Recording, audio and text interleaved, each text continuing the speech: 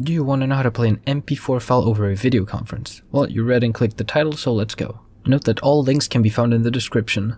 First, download OBS. Then, once it's downloaded, download OBS Virtual Cam. Remember to select Install Plugin and register 4 virtual cameras. If you just want to play the video with no audio, skip to this timestamp. Alright, so for the audio, first download Voicemeeter. Alright, so I assume you already have the MP4 file ready, so just go ahead and open OBS. Create a new scene and name it whatever you want. Add a new source like this, select media source. Browse to the file path of your MP4 and remember to select loop if you want it looped. If you don't want the audio, skip to this timestamp. Click here, Advanced Audio Properties, and set monitoring to monitor and output. Open Voicemeeter. Go to OBS, Settings, Audio, and set the monitoring device to Voicemeeter input.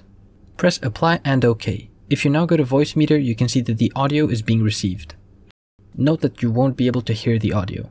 Okay, now go to Tools, Virtual Cam, select a target cam. It really doesn't matter which one it is. Set the buffered frames to the FPS you want the video to have. Now press Start. To demonstrate, go to Hangouts, start a video call, go to Settings, set the video camera to the target camera you selected. If you did the steps with the audio, then set the microphone to Voicemeeter output.